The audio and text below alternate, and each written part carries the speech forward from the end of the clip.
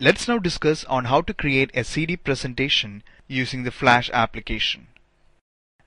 This is the demo presentation which we will be creating.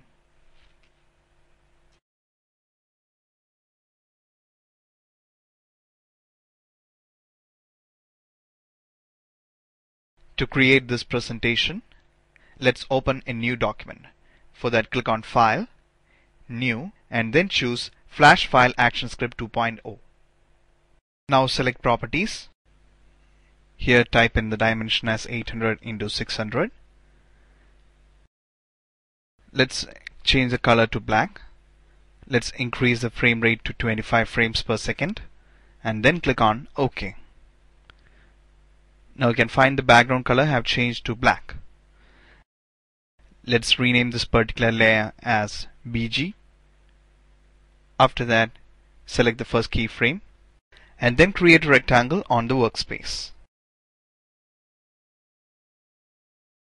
After that, select the rectangle and then apply radial gradient.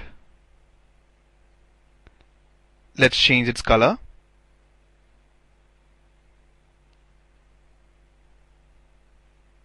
Now let's select the gradient transform tool and then adjust the gradient.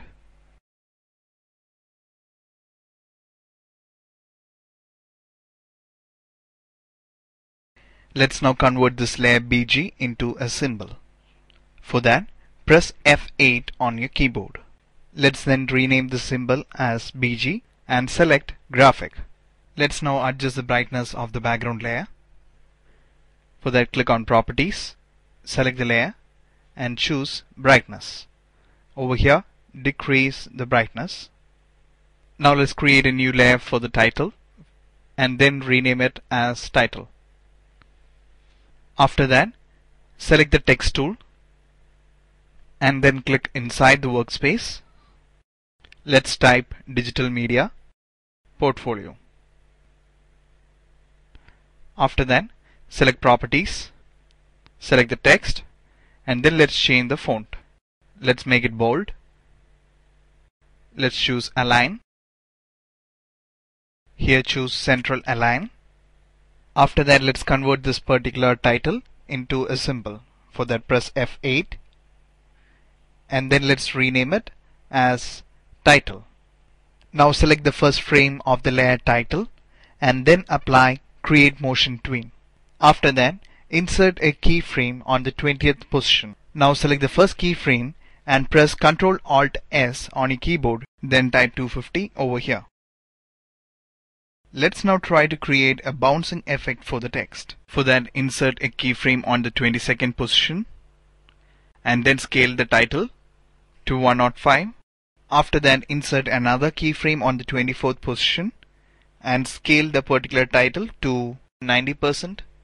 And then let's try playing the particular clip. Here you can find the title bouncing. If you want to increase the speed of the animation, decrease the number of frames by pressing Shift plus F5. Now to maintain the background throughout the animation, select the 15th position and insert a frame. This would maintain the background throughout the animation. Now insert a new layer for icons and rename the layer as Icons. Let's now import few icons. For that, click on File, Import and choose Import to Stage. Over here, choose the location where the file is saved. Let's choose this particular icon. Now you can find that the icon is imported onto the stage. Now let's import another icon. Choose the same location and import a file. Now here you can find two icons being placed. After that, select both the icons and then press Ctrl Alt S on your keyboard and type in 75% under scale. Let's now arrange the position of the icons. Let's now convert this icon into button by pressing F8 on the keyboard. Here choose Button and then rename it as CD. After that, click on OK. Let's now give rollover function for this particular button by double-clicking on the icon. Here, let's create an animation where when you move the mouse button over the particular button, the animation would start. For that, let's copy the first up frame and paste it on the over frame. To create an animation on the over frame, let's convert it into a movie symbol. For that, press F8 on your keyboard. Here choose movie clip. Let's rename it as CDANI. After that, click on OK. After that, double click on the icon and apply Create Motion Tween on the first frame. After that, insert another keyframe on the 5th position. Now scale the icon by 125% by pressing Ctrl-Alt-S. This is how the icon will get animated. Let's give an action script for the 5th frame. Choose Global Functions, Timeline Control, and then click on Stop. After that, let's go back to CD. Here we have applied animation on the up position and on over position. Now let's copy a frame from the up and paste it on down.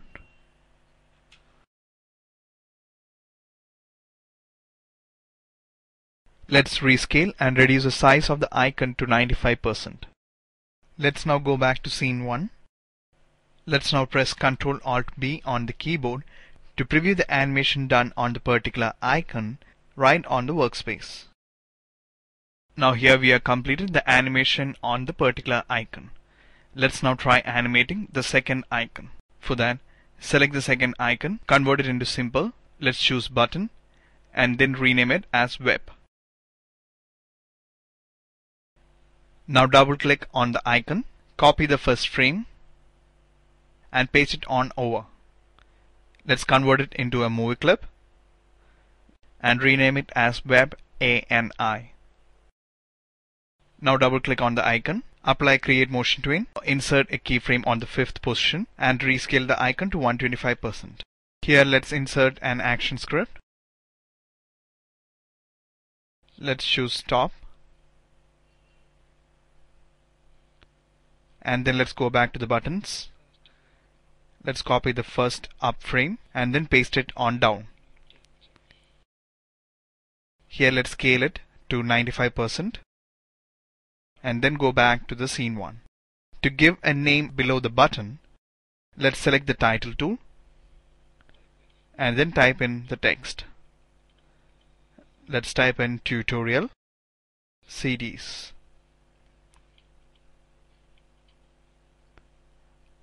After that, let's choose the properties.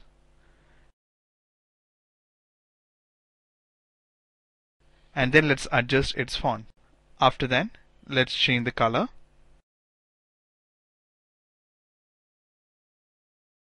Let's take a copy of the same text and paste it so that we don't have to type it again. Now edit the particular text. Let's type in web link. Now let's preview the animation. Now we have to add the close button for this particular page. For that, create a new layer and then let's rename it as close. Now let's import an icon for the close button. Let's choose import and choose import stage. Let's select this particular icon.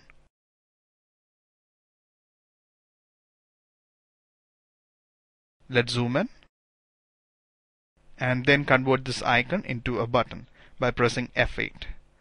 Let's rename it as close. To give rollover animation for this particular button, double click on the button, create a new layer. Let's rename it as name. After that, let's select the type tool and then type in close. Let's select the free transform tool and transform the text. Now create a new layer BG to place a box behind the text. Let's move the layer below layer 1. Now select the rectangle tool. Increase the corner radius to 3. Change the fill color to white. Let's decrease the alpha value to 50% and then create the rectangle.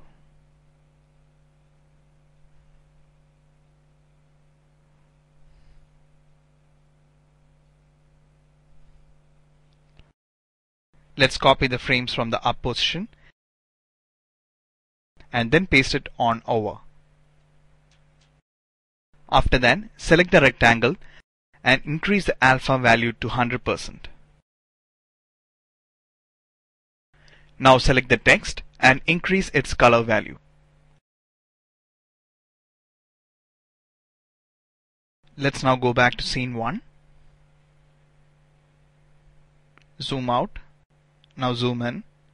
Now here we have completed the animation 4 buttons. Let's create a new layer and then rename it as script.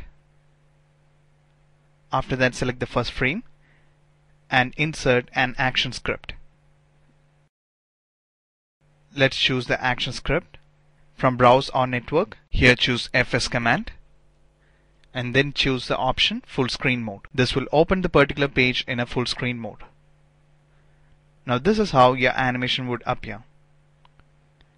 Now here we want our animation to stop at this particular position. Therefore, insert a new keyframe and then insert an action script. Over here choose stop. Let's now save this document. For that, press Ctrl S. Choose a desktop. Create a new folder. Let's name it digital media. Let's name the file name as home. Now let's publish this document by pressing Ctrl Enter on your keyboard. This is how your animation would appear on the document. Let's now try opening the SWF file. For that, minimize the Flash application, then open the folder and open the SWF file. This is how your animated document would appear. Let's now give action for the close button. For that, select the close button, right click and choose actions. Over here, from the browse or network, choose FS command. Click over here and choose quit. Now let's save the document. Let's now publish the document. To view it in the full screen mode, minimize the application, open the folder and then double click on the SWF file. Here you can find your animation. Now if you click on the close button, you can close the document. Let's now create a second page. For that, click on File, choose New. Here choose Flash Action Script 2.0. Let's now open the Properties window. For that, click on Window, choose Properties. Now here mention the dimension as 800 into 600. Let's choose the background color as black. Frame rate as 25 frames per second. Let's now save this document by pressing Ctrl S. Let's name this document as tutorial and then click on Save. Now rename the layer as BG. Now import the same background layer which was there on the first document, that is the background layer on home. For that, select the background layer, go to Edit, choose Copy, get back to the second document, tutorial, choose the first keyframe, click on Edit and choose Paste in Place. Now you can find the background layer being placed on the second document. Let's now create a new layer and rename it as About. After that, select the Type tool and then type in the content on this particular page. Now select the Selection tool, select the text. Let's decrease the font size.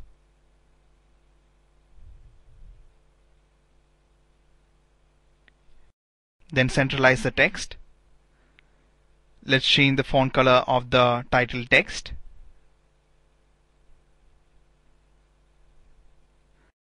Now create a new layer.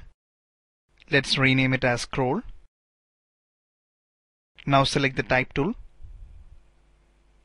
Make it as Input Text. Create a text box. click on Window, choose Components, or use Ctrl plus F7 on your keyboard. From here, choose User Interface, and then choose UI scroll bar and drag and drop it inside the text box. Now close the Components window and type in the text.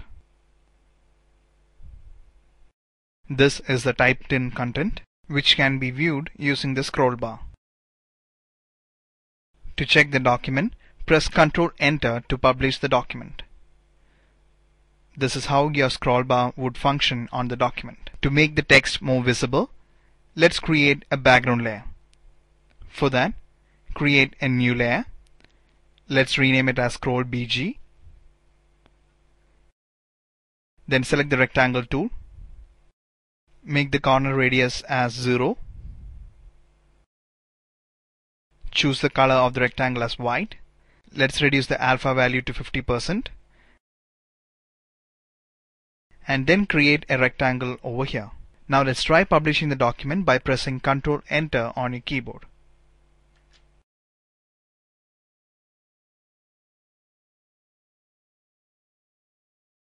Let's now lock the layer Scroll. After that, double click on the rectangle. Choose the ink bottle tool. Click on the rectangle to fill the stroke. After that, select the stroke. Increase the thickness of the stroke by 5. Now let's go back to the scene 1. After that, publish the document by pressing Ctrl Enter. Here you can find the scroll text being set.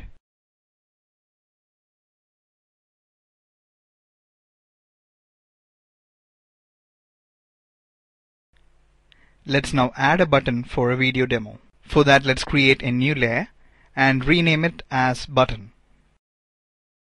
Now select the first keyframe of the layer, and then let's import an icon into this workspace. For that, click on File, Import, Import to Stage, and choose an icon from here. Now you can find an icon being imported. Now let's select the text tool and type in a text.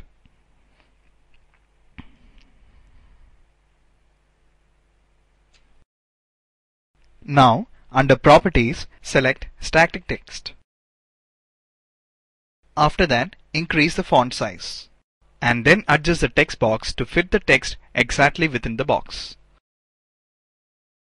Now to convert this particular text into a button, press F8 on the keyboard. Here, choose Button and rename the button as Demo. After that, click on OK. Now to give the rollover animation for this button, double click on the button. Let's create a new layer BG and move it below layer 1. After that, select the rectangle tool. Let's change the fill color to black and decrease the alpha value to 25%. Then let's make the corner radius as 5 and then create the rectangle. After that, copy the frames from the up frame and then paste it on the over. Now select the rectangle.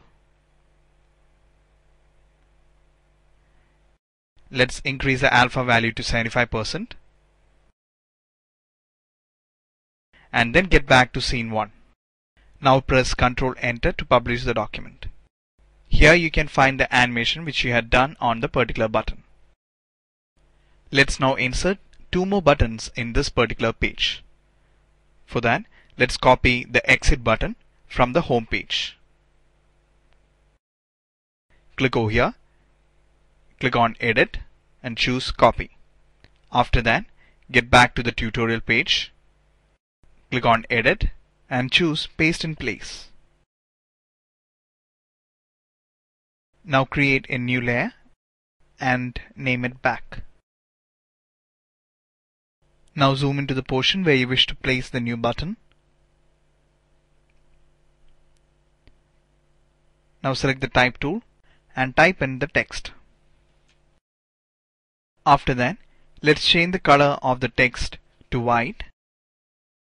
Now press F8 and convert this text into a symbol. Let's name it back. Now to give the rollover animation for the button, double click on the button. Then reduce the alpha value to 50%. After that, copy the frame from the up frame and then paste it on the over frame. Here, increase the alpha value to 100%. Now let's go back to scene 1 and then publish this document. Here you can find the animation being applied. Now let's import a video file within this document. That is, let's import the video file in a separate scene within the same document. For that, click on Window, Other Panels, and choose Scene, or use Shift plus F2 on your keyboard. Here, click on Add Scene. Now, a new scene have been inserted within the same document. Let's import the video in this particular scene. For that, click on New, Import, and choose Import Video. This is the Import Video dialog box. Over here, choose the location where the video is saved. Let's choose it from the desktop. Let's select this file and then click on Open. After that, click on Next. Here, choose the second option and then click on Next. Let's choose the encoding quality as High Quality, 700 kbps for Flash 8 and above players. Next, let's choose Crop and Resize. Since our document is 800 x 600 resolution, the video resolution has to be smaller. Therefore, let's type in 600 x 450. Here, you can view the skins for players. Let's choose the default player skin and then click on Next. After that, click on Finish. Now, your video is getting encoded. Now here, you can find the video being imported. In this window too, you will have to add the back button and the quit button. Let's go to the scene 1 and copy both the buttons by holding Shift key and by clicking on the particular buttons. After that, click on Edit and choose Copy. Now get back to the scene 2 and click on Edit and choose Paste in Place. Now here you can find the back button and the quit button being placed. Let's now rename the layer as BG. Now let's create a new layer. Let's name it Text. After that, select the Type tool and type in a text below the player.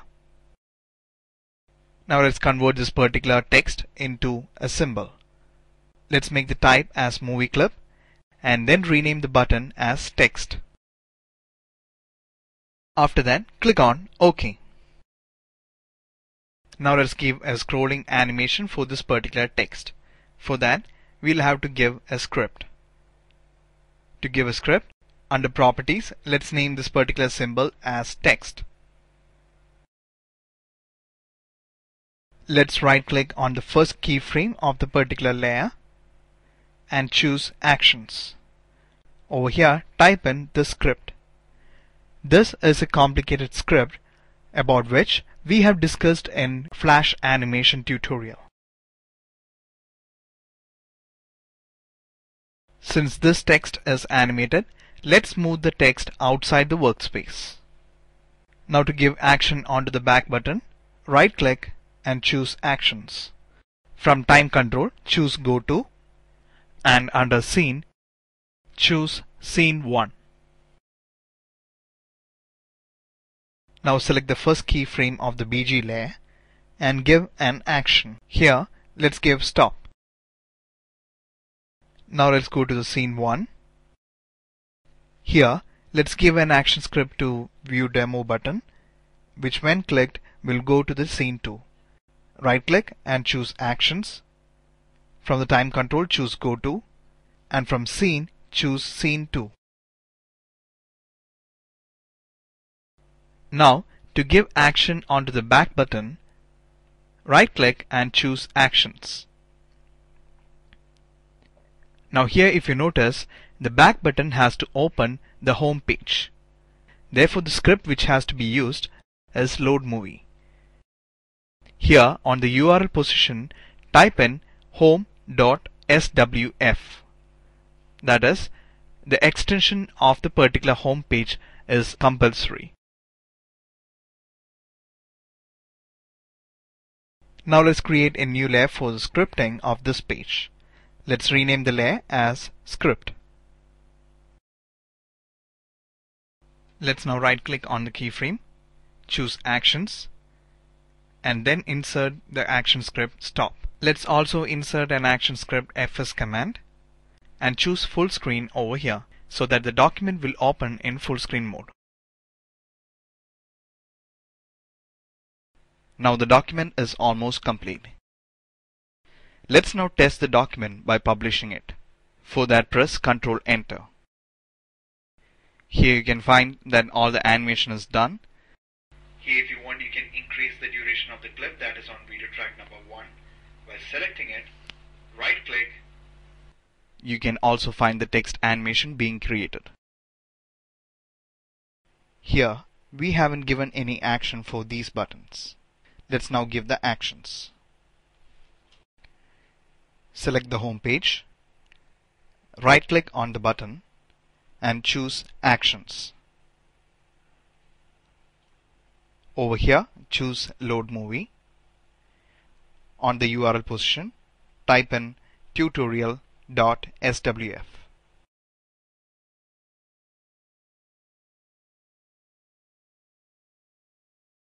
Now let's try publishing the document.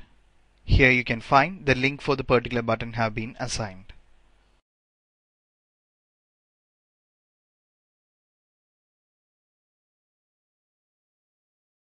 Let's give an internet address as a web link. For that, right click on the button, choose Actions, choose Get URL. In the URL position, type in the web address. It should be an HTTP link and the window should be selected as Self. Now let's save the document, minimize the application, then open the folder and double click on home.swf. Now here you can find your presentation being complete.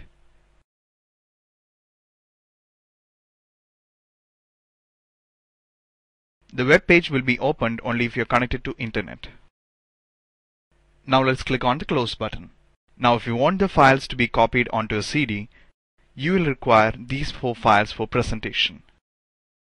These 2 files are the work files. Now if you want your presentation to be opened in all the computers, it has to be converted into an exe file. Let's convert the file into an exe file. For that, double click on the home page, then press Escape on your keyboard. Choose File, Create Projector. Over here choose a location where to save the particular file. Let's type in a file name over here. Let's type in Portfolio. Here the save as type is projector.exe and then click on Save. Now here you can find the exe file being created. Now if you double click on the particular file, you can find the same file being opened.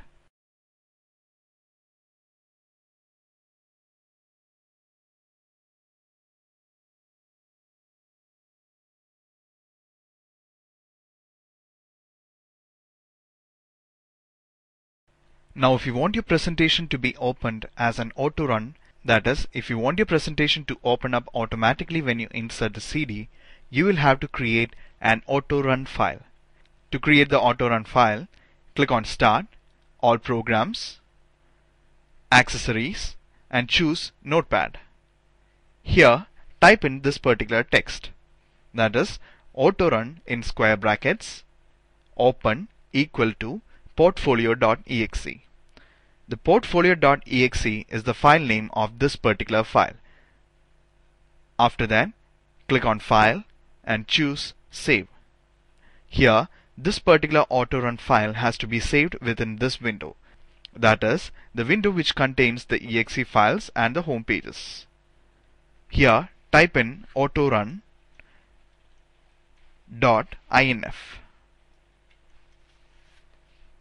After that, click on Save and then click on the Close button. Now here you can find the auto-run file being created. Now when you write the files to the CD, copy only these files. These two files are the work files for Flash. Therefore, just copy these files. These are the SWF files. This is a player file. This is the demo video file. This is the auto-run file. And this is the exe file. Now when you insert the CD into your computer, the exe file will automatically start playing.